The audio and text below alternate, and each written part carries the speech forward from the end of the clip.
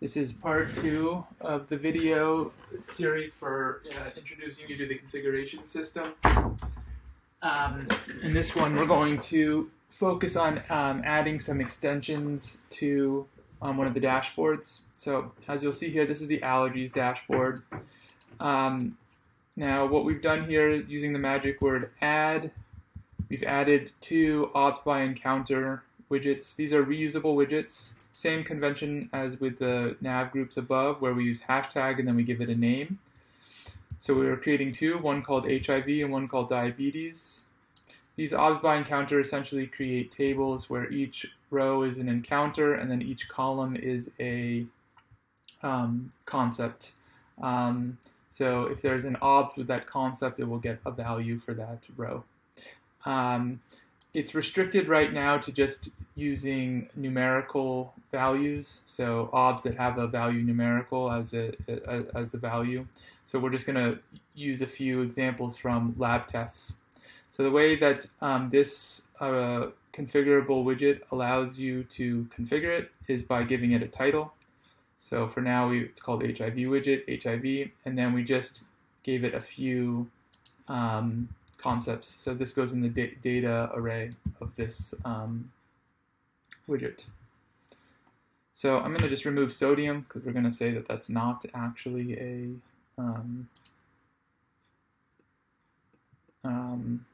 related HIV concept, at least for this demonstration. You'll see now that this is I set it originally to 20 rows, but I'm going to change it to 5. Okay. We'll keep the diabetes one, so we're going to keep the sodium but remove the viral load, and we're going to also make this 5. Alright, we're going to update. Alright, and so now you can see that we have 2 new widgets that came out of nowhere. The HIV widget and the diabetes widget, and they have 5, and it's just showing you the values of the viral load. And this one has sodium, so just as a next step, we're going to add back those.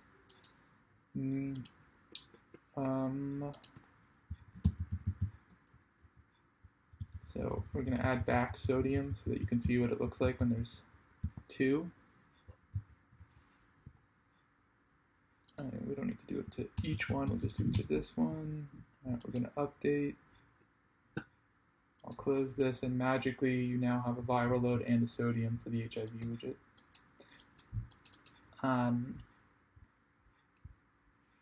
Okay, so let me bring this back up. Please note that this schema is determined 100% by this widget. Let's see if I can find it quickly. Apologize for not having this open up, but if you go to ESM patient chart and you go to packages and we go to generic patient widgets app and we go to source and we go to config schema.ts, this is where the schema is declared, and then there's a nice interface that will show you basically the same JSON structure that you would then use here in the implementer tools.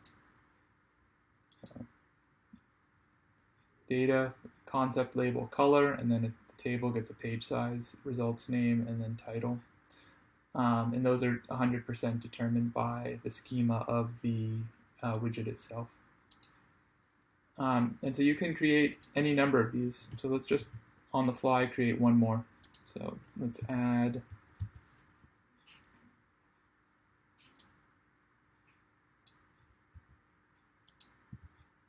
we'll call this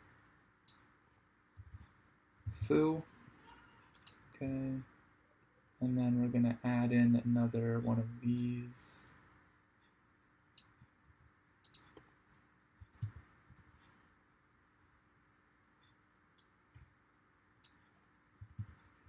Foo. We'll call it foo widget. We will update. And there you go. There you have another widget. Thank you.